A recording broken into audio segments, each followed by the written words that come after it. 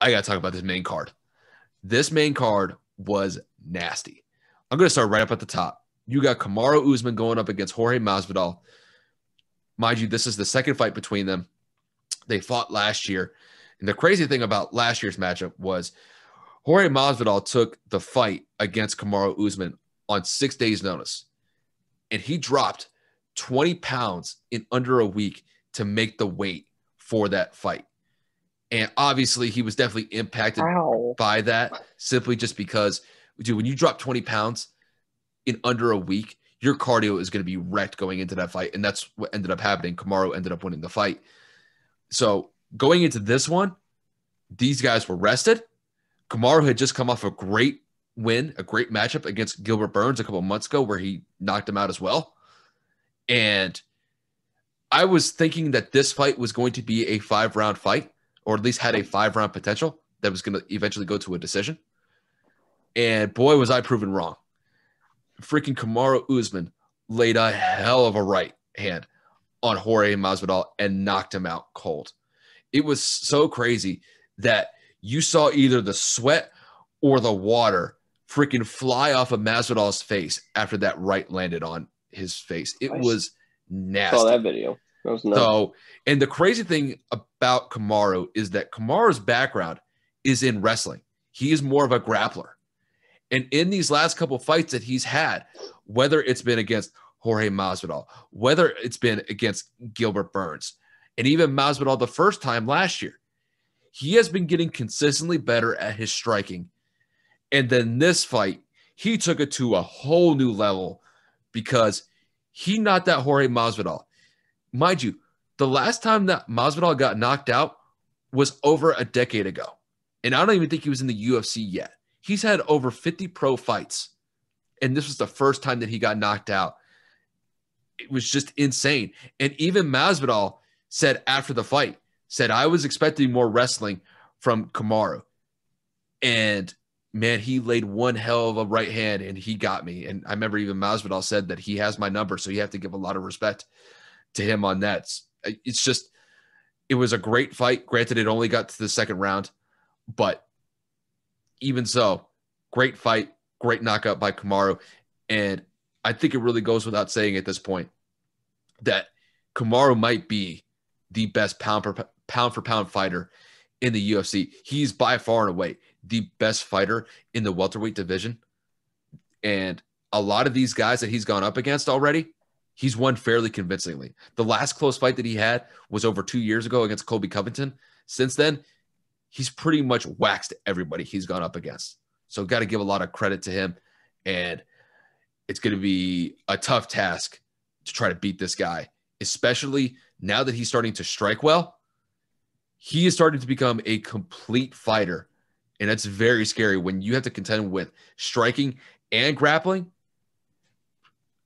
I pray for the next guy that has to go up against him because they're going to have a tough task to deal with him. And then to move on to the other title fights that we had Rose Namajunas. She had a knockout against Weili Zhang. And this one probably had the most wild reaction from the crowd simply because of the front kick that she was able to land on Zhang. It was nasty. And it was only within like the first minute and a half of the fight. And usually I've always kind of thought like the first round, most fighters are just trying to get a feel for each other, trying to figure out, where some weak points that they can expose in some later rounds. But Namajunas made that left foot, just put that left foot to her face and then knocked her on her back. And then she just went for hammer fist and she got the knockout. And it was crazy simply just because this is the first time that a woman in the UFC has been able to recapture a title that they previously held. So she held the strawweight belt a couple years ago. She ended up losing it, and then she got it back against Zhang, and she provided some great fireworks with that knockout over the weekend. It's like I mentioned last week. If you guys get a chance to see these fights, you could watch the replays on this on ESPN. Go check them out. It was phenomenal what Rose was able to do. And good for her. She's had a very prosperous career in the UFC. She's had some ups. She had some downs when she lost the belt about a year ago, but she came back strong. And you want to talk about style points? Landing that front left kick was crazy. And it's always fun watching the reactions from freaking Joe Rogan, John Anik, and Daniel Cormier. They were going off the rails with the reactions. The reaction videos are just going to be awesome with these three guys back in the booth. And to talk a little bit about the last title fight, we had Valentina Shevchenko go up against Jessica Andrade, and Shevchenko was just a boss. She's a beast. And the thing is, she basically beat Jessica at her own game. Jessica's kind of known more as a grappler, and Valentina said, okay, I see you.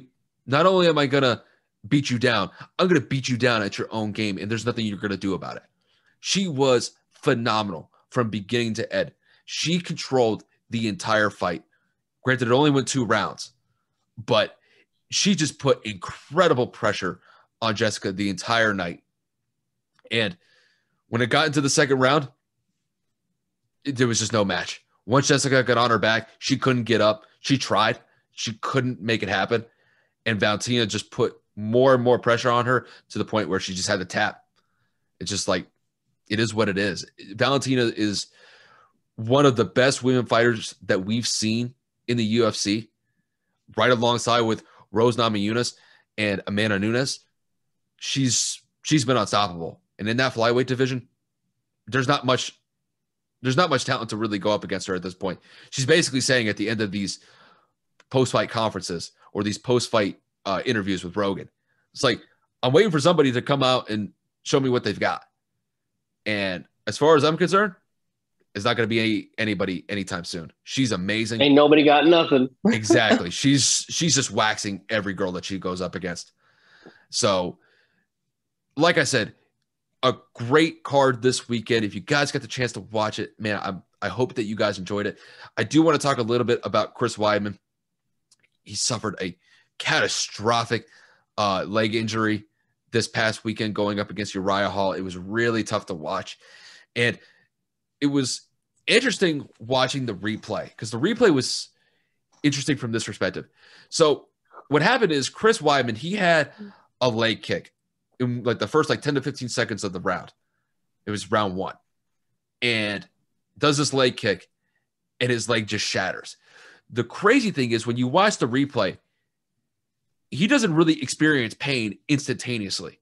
It's not until he puts his foot back on the ground that's when you see him just writhing in pain. And it was just awful to see. It brings up some awful memories with Anderson Silva breaking his leg in a very similar manner against Chris Weidman. It was against Weidman. This was 10 years ago. And it's so ironic. Really? I don't know if it was 10 years ago, but it was 5 to 10 years ago. It was a while ago. I remember the break though. Ugh. But it was against Weidman. It's so ironic that guy had basically the same injury. And these are very uncommon injuries. These do not happen very often in the UFC, where you see this type of significant leg injury.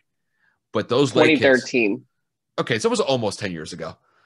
But that's the thing with those leg kicks, man. Those leg kicks, they could be brutal dishing them out.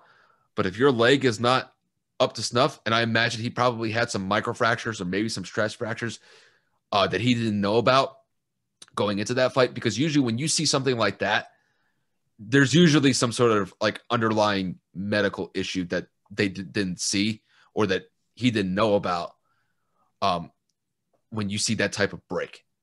And I remember Kevin and I, we talked about this before the episode even started. We were saying that it's very odd to see these injuries, and it just sucks. It really does suck to see these injuries because Weidman's kind of at the tail end of his career, and it's really unfortunate for him. But yeah, outside of that, I thought Dana put on a spectacular performance, or he put on a great show this weekend. And I can't wait to see more from the UFC. And I hope that these fans are allowed back into the arena because the atmosphere was electric from beginning to end.